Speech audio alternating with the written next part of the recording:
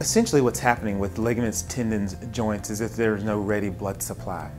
And so over time these tissues wear out and they don't heal themselves. In effect, what we do with stem cells and platelet-rich plasma is that we bring blood to the situation. The growth factors in cells then can help those tissues revive themselves, feel better, and do better. So stem cells are cells that your body has that's kind of native cells that haven't turned into anything yet.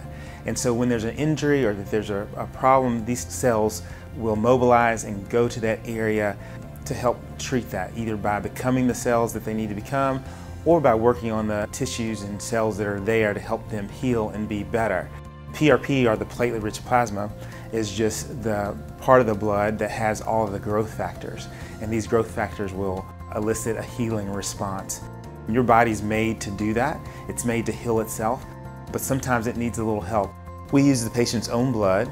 We harvest that and then process that, and then we put it back in precisely at the injury point. The things that I see are people that have little hope and they've been told that they need surgery and that's the only option. And they come in and they decide to go through a procedure because they want to avoid surgery. And they're very surprised, 3 months down the road when they're back to doing the things that they love and they're doing it without pain.